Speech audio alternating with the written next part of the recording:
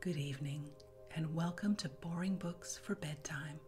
I hope tonight's installment provides all the boredom your busy brain needs to quiet down and let you get some sleep for once. So lie back, adjust your volume, take a nice deep breath, and off we go. This evening we're reading a classic of philosophy, the Tao Te Ching, or the Tao and Its Characteristics by Lao Tze, translated by James Legge. Let's begin. Part 1. The Tao that can be trodden is not the enduring and unchanging Tao. The name that can be named is not the enduring and unchanging name. Conceived of as having no name, it is the originator of heaven and earth. Conceived of as having a name, it is the mother of all things. Always without desire we must be found. If its deep mystery we would sound. But if desire always within us be, its outer fringe is all that we shall see. Under these two aspects, it is really the same. But as development takes place, it receives the different names. Together we call them the mystery. Where the mystery is the deepest is the gate of all that is subtle and wonderful. All in the world know the beauty of the beautiful, and in doing this they have the idea of what ugliness is. They all know the skill of the skillful, and in doing this they have the idea of what the want of skill is. So it is that existence and non-existence give birth the one to the idea of the other, that difficulty and ease produce the one, the idea of the other, that length and shortness fashion out the one, the figure of the other, that the ideas of height and lowness arise from the contrast of the one with the other, that the musical notes and tones become harmonious through their relation of one with another, and that being before and behind give the idea of one following another. Therefore, the sage manages affairs without doing anything, and conveys his instructions without the use of speech. All things spring up, and there is not one which declines to show itself. They grow, and there is no claim made for their ownership. They go through their processes, and there is no expectation of a reward for the results. The work is accomplished, and there is no resting in it as an achievement. The work is done, but how no one can see. 'Tis this that makes the power not cease to be. Not to value and employ men of superior ability is the way to keep the people from rivalry among themselves. Not to prize articles which are difficult to procure is the way to keep them from becoming thieves. Not to show them what is likely to excite their desires is the way to keep their minds from disorder. Therefore the sage, in the exercise of his government, empties their minds, fills their bellies, weakens their wills, and strengthens their bones. He constantly tries to keep them without knowledge and without desire, and where there are those who have knowledge, to keep them from presuming to act on it.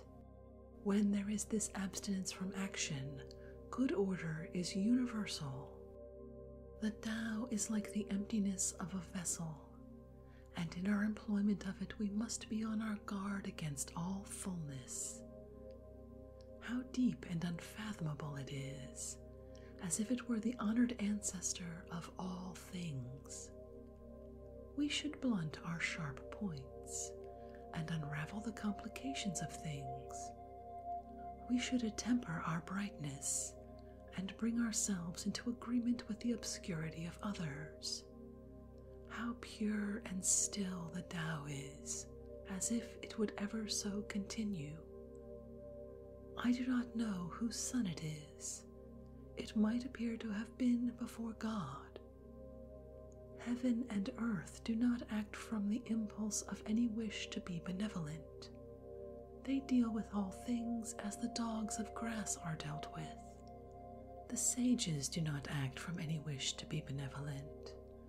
They deal with the people as the dogs of grass are dealt with. May not the space between heaven and earth be compared to a bellows?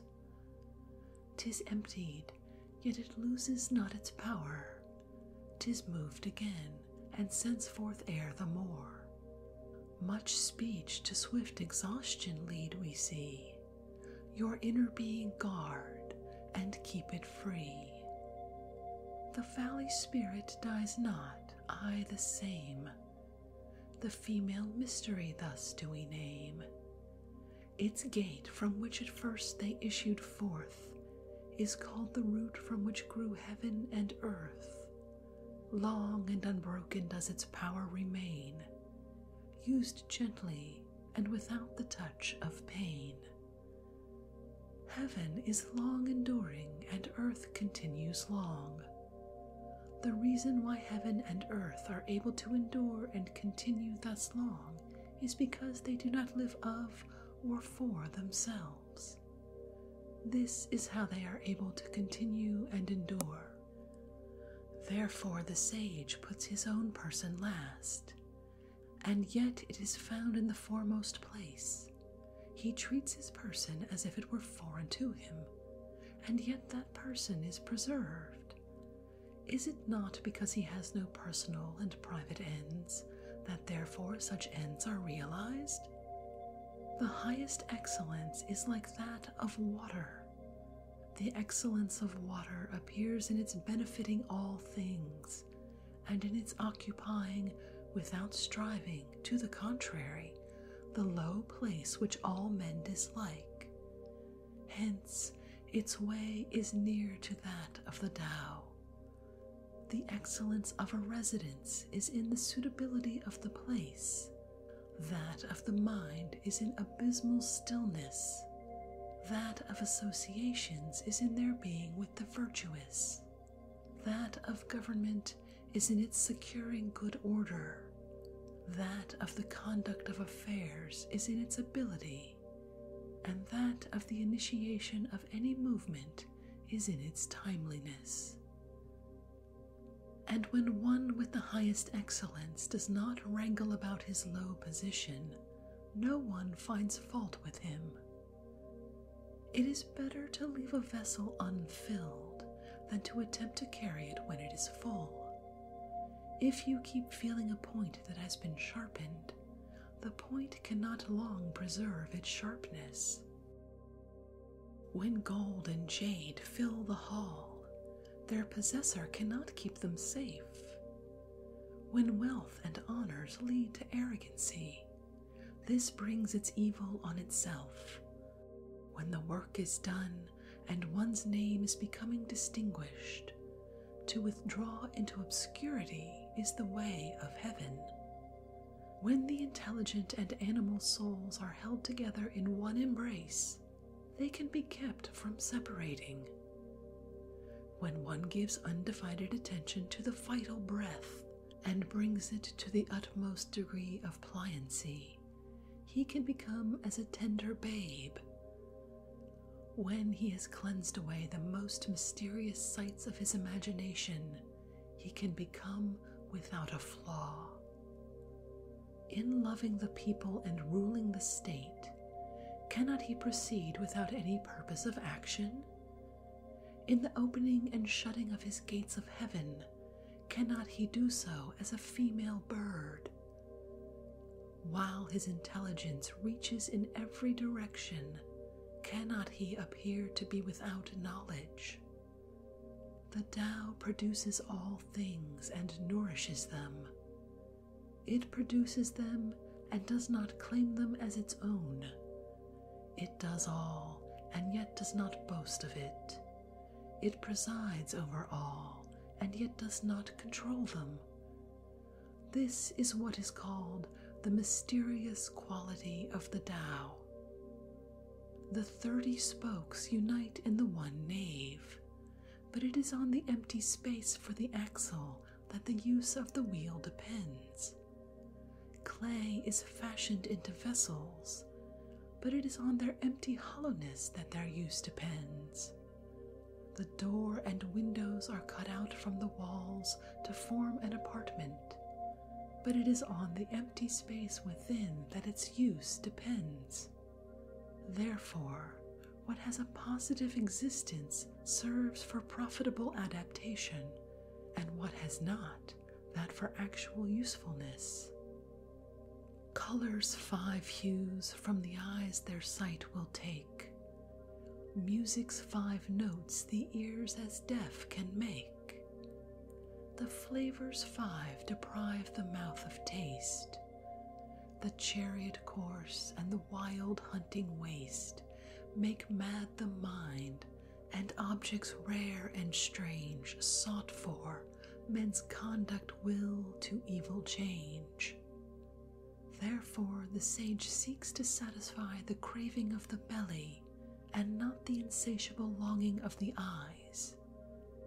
He puts from him the latter and prefers to seek the former. Favor and disgrace would seem equally to be feared, honor and great calamity to be regarded as personal conditions of the same kind. What is meant by speaking thus of favor and disgrace?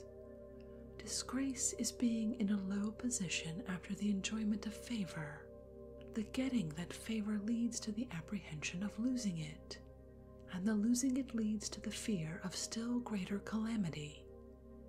This is what is meant by saying that favor and disgrace would seem equally to be feared, and what is meant by saying that honor and great calamity are to be similarly regarded as personal conditions.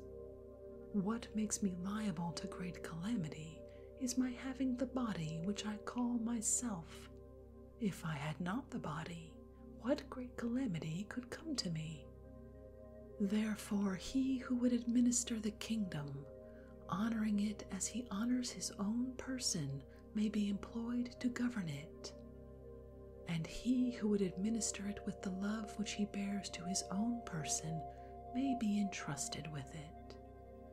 We look at it, and we do not see it, and we name it the equable. We listen to it, and we do not hear it, and we name it the inaudible. We try to grasp it, and do not get hold of it, and we name it the subtle. With these 3 qualities, it cannot be made the subject of description, and hence we blend them together and obtain the one. Its upper part is not bright, and its lower part is not obscure. Ceaseless in its action, it yet cannot be named, and then it again returns and becomes nothing. This is called the form of the formless, and the semblance of the invisible. This is called the fleeting and indeterminable. We meet it and do not see its front. We follow it and do not see its back. When we can lay hold of the Tao of old to direct the things of the present day and are able to know it as it was of old in the beginning, this is called unwinding the clue of Tao.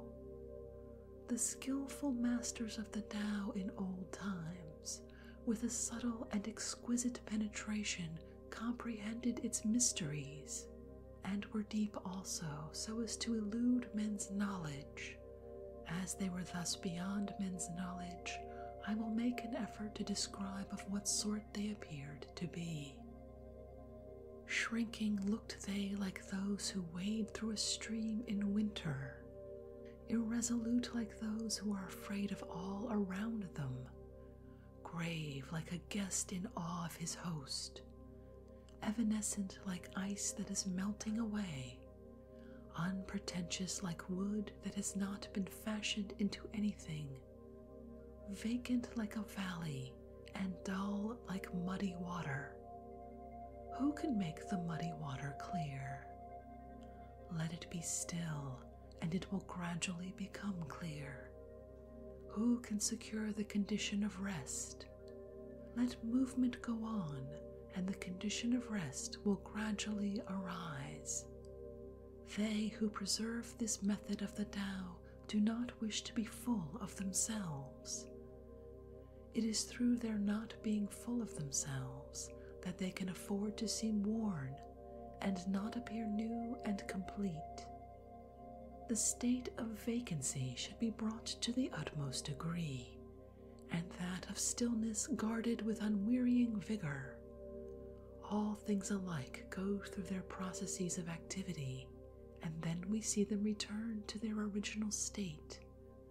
When things in the vegetable world have displayed their luxuriant growth, we see each of them return to its root. This returning to their root is what we call the state of stillness, and that stillness may be called a reporting that they have fulfilled their appointed end. The report of that fulfillment is the regular unchanging rule. To know that unchanging rule is to be intelligent. Not to know it leads to wild movements and evil issues. The knowledge of that unchanging rule produces a grand capacity and forbearance, and that capacity and forbearance lead to a community of feeling with all things. From this community of feeling comes a kingliness of character, and he who is king-like goes on to be heaven-like. In that likeness to heaven, he possesses the Tao. Possessed of the Tao, he endures long, and to the end of his bodily life is exempt from all danger of decay. In the highest antiquity, the people did not know that there were their rulers. In the next age, they loved them and praised them. In the next, they feared them. In the next, they despised them. Thus it was that when faith in the Tao was deficient in the rulers, a want of faith in them ensued in the people. How irresolute did those earliest rulers appear, showing by their reticence the importance which they set upon their words. Their work was done and their undertakings were successful, while the people all said, "We are as we are of ourselves."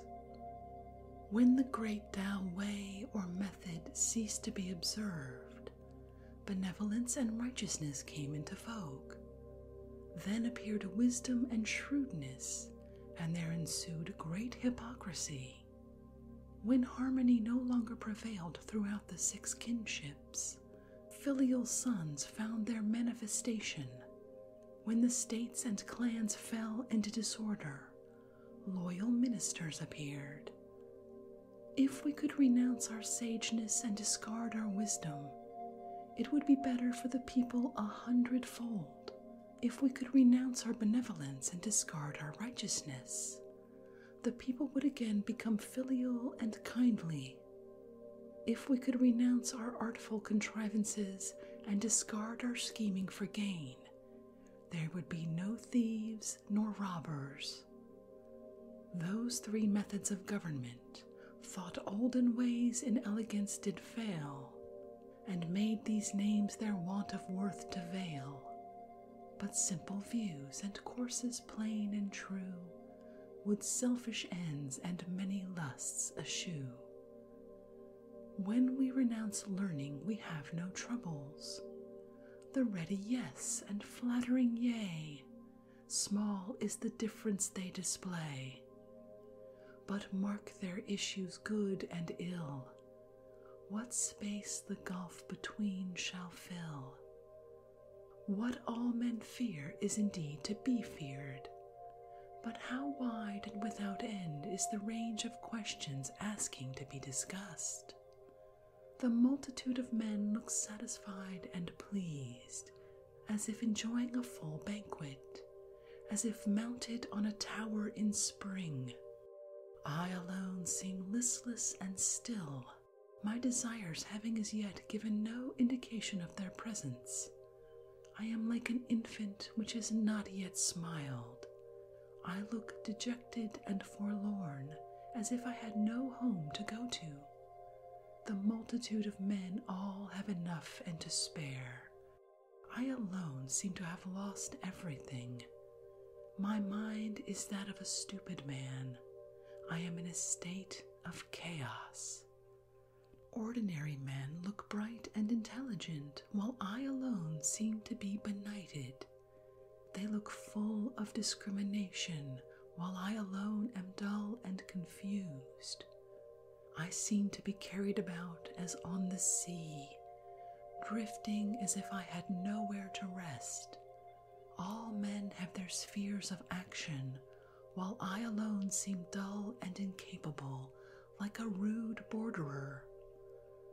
Thus I alone am different from other men, but I value the nursing mother, the Tao.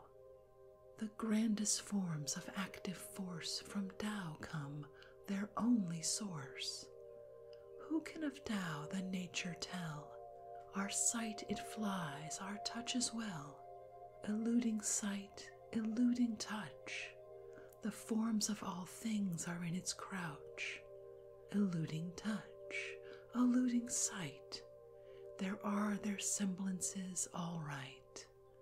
Profound it is, dark and obscure. Things' essences all there endure.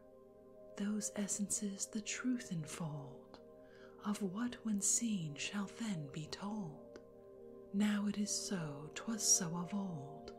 Its name what passes not away. So in their beautiful array things form and never know decay. How know I that it is so with all the beauties of existing things? By this nature of the Tao, the partial becomes complete, the crooked straight, the empty full, the worn out new. He whose desires are few gets them. He whose desires are many goes astray. Therefore the sage holds in his embrace the one thing of humility and manifests it to all the world. He is free from self-display, and therefore he shines, from self-assertion, and therefore he is distinguished, from self-boasting, and therefore his merit is acknowledged, from self-complacency, and therefore he acquires superiority. It is because he is thus free from striving that therefore no one in the world is able to strive with him. That saying of the ancients, that the partial becomes complete, was not vainly spoken. All real completion is comprehended under it. Abstaining from speech marks him who is obeying the spontaneity of his nature. A violent wind does not last for a whole morning. A sudden rain does not last for the whole day. To whom is it that these two things are owing? To heaven and earth. If heaven and earth cannot make such spasmodic actings last long, how much less can man? Therefore, when one is making the Tao his business, those who are also pursuing it agree with him in it, and those who are making the manifestation of its course their object agree with him in that, while even those who are failing in both these things agree with him where they fail. Hence, those with whom he agrees as to the Tao have the happiness of attaining to it.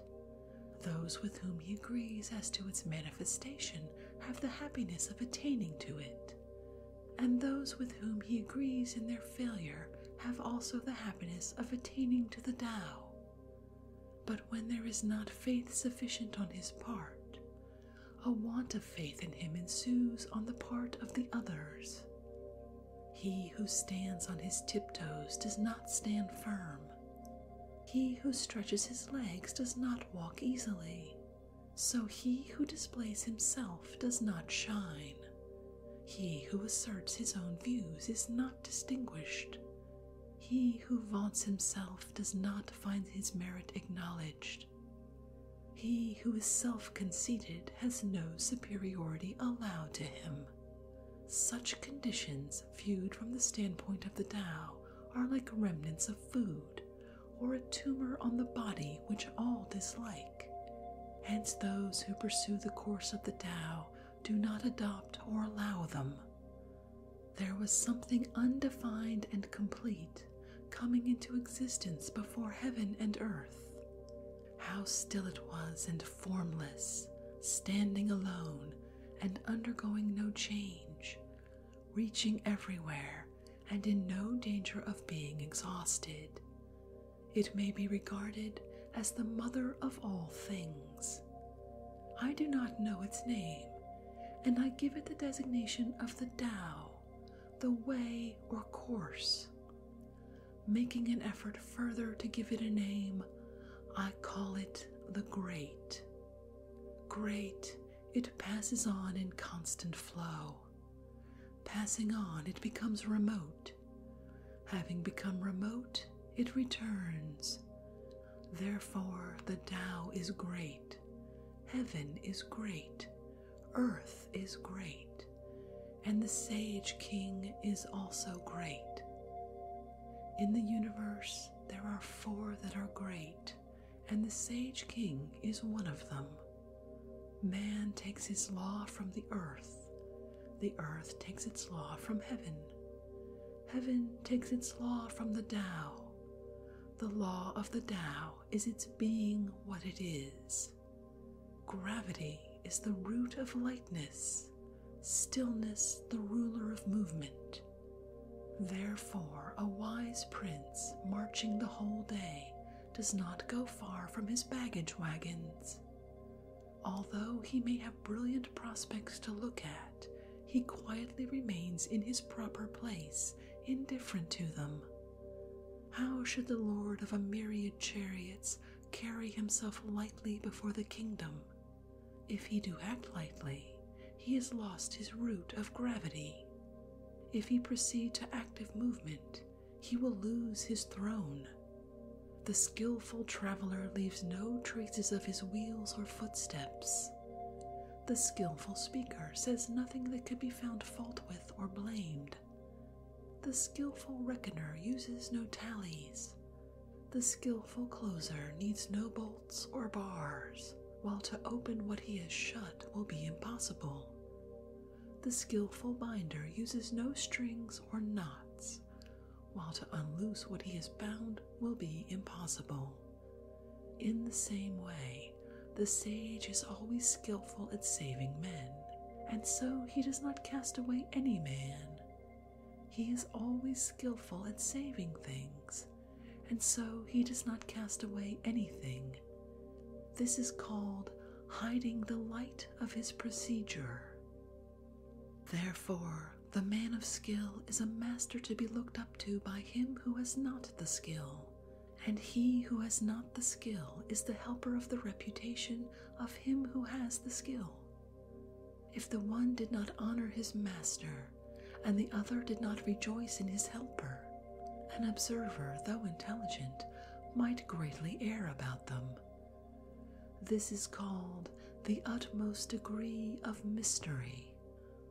Who knows his manhood's strength, yet still his female feebleness maintains? As to one channel flow the many drains, all come to him, yea, all beneath the sky. Thus he the constant excellence retains, the simple child again, free from all stains. Who knows how white attracts, yet always keeps himself within black shade? The pattern of humility displayed in view of all beneath the sky, he in the unchanging excellence arrayed, endless return to man's first state has made. Who knows how glory shines, yet loves disgrace, nor e'er for it is pale? Behold his presence in a spacious vale, to which men come from all beneath the sky. The unchanging excellence completes its tale. the simple infant man in him we hail. The unwrought material, when divided and distributed, forms vessels. The sage, when employed, becomes the head of all the officers of government, and in his greatest regulations he employs no violent measures. If anyone should wish to get the kingdom for himself, and to effect this by what he does, I see that he will not succeed. The kingdom is a spirit-like thing, and cannot be got by active doing. He who would so win it destroys it. He who would hold it in his grasp loses it. The course and nature of things is such that what was in front is now behind. What warmed anon we freezing find. Strength is of weakness oft the spoil. The store in ruins mocks our toil. Hence the sage puts away excessive effort, extravagance, and easy indulgence. He who would assist a lord of men in harmony with the Tao will not assert his mastery in the kingdom by force of arms. Such a course is sure to meet with its proper return. Wherever a host is stationed, briars and thorns spring up. In the sequence of great armies, there are sure to be bad years. A skillful commander strikes a decisive blow and stops. He does not dare, by continuing his operations, to assert and complete his mastery. He will strike the blow, but will be on his guard against being vain or boastful or arrogant in consequence of it. He strikes it as a matter of necessity. He strikes it, but not from a wish for mastery. When things have attained their strong maturity, they become old. This may be said to be not in accordance with the Tao, and what is not in accordance with it soon comes to an end. Now arms, however beautiful, are instruments of evil omen, hateful, it may be said, to all creatures. Therefore, they who have the Tao do not like to employ them. The superior man ordinarily considers the left hand the most honorable place, but in time of war, the right hand. Those sharp weapons are instruments of evil omen, and not the instruments of the superior man. He uses them only on the compulsion of necessity. Calm and repose are what he prizes. Victory by force of arms is to him undesirable. To consider this desirable would be to delight in the slaughter of men, and he who delights in the slaughter of men cannot get his will in the kingdom. On occasions of festivity, to be on the left hand is the prized position. On occasions of mourning, the right. The second in command of the army has his place on the left. The general commanding in chief has his on the right. His place, that is assigned to him as in the rites of mourning. He who has killed multitudes of men should weep for them with the bitterest grief, and the victor in battle has his place rightly according to those rites. The Tao, considered as unchanging, has no name. Though in its primordial simplicity it may be small, the whole world dares not deal with one embodying it as a minister. If a feudal prince or the king could guard and hold it, all would spontaneously submit themselves to him. Heaven and earth, under its guidance, unite together and send down the sweet dew, which, without the directions of men, reaches equally everywhere as of its own accord. As soon as it proceeds to action, it has a name. When it once has that name, men can know to rest in it. When they know to rest in it, they can be free from all risk of failure and error. The relation of the Tao to all the world is like that of the great rivers and seas to the streams from the valleys.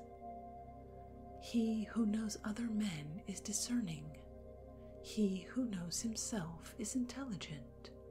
He who overcomes others is strong. He who overcomes himself is mighty. He who is satisfied with his lot is rich. He who goes on acting with energy has a firm will. He who does not fail in the requirements of his position continues long. He who dies and yet does not perish has longevity. All-pervading is the great Tao. It may be found on the left hand and on the right. All things depend on it for their production, which it gives to them, not one refusing obedience to it. When its work is accomplished, it does not claim the name of having done it. It clothes all things as with a garment and makes no assumption of being their lord. All things return to their root and disappear, and do not know that it is it which presides over their doing so. It may be named in the greatest things. Hence the sage is able in the same way to accomplish his great achievements. It is through his not making himself great that he can accomplish them. To him who holds in his hands the great image of the invisible Tao, the whole world repairs. Men resort to him and receive no hurt, but find rest, peace, and the feeling of ease. Music and dainties will make the passing guest stop for a time, but though the Tao as it comes from the mouth seems insipid and has no flavor, though it seems not worth being looked at or listened to, the use of it is inexhaustible. When one is about to take an inspiration, he is sure to make a previous expiration. When he is going to weaken another, he will first strengthen him. When he is going to overthrow another, he will first have raised him up. When he is going to despoil another, he will first have made gifts to him. This is called hiding the light of his procedure. The soft overcomes the hard, and the weak the strong. Fishes should not be taken from the deep. Instruments for the profit of a state should not be shown to the people. The Tao in its regular course does nothing for the sake of doing it, and so there is nothing which it does not do. If princes and kings were able to maintain it, all things would of themselves be transformed by them. If this transformation became to me an object of desire, I would express the desire by the nameless simplicity. Simplicity without a name is free from all external aim. With no desire, at rest and still, all things go right as of their will. And with that, we've reached the end of part 1 of the Tao Te Ching, or the Tao and its Characteristics by Lao Tze. I'm not quite sure what I just read. I'm going to have to think about this one a little longer. If you'd like to read this work for yourself, you'll find a link to it on our Goodreads page, where we keep a library of everything read on this podcast. Just go to goodreads.com/boringbooksforbedtime. If you'd like to connect, or suggest a boring book you'd like to hear read, the best place to catch me is on Twitter @BoringBooksPod. I'd love to hear what you thought about this one. Thank you so much for joining me this evening. Until our next boring book, good night.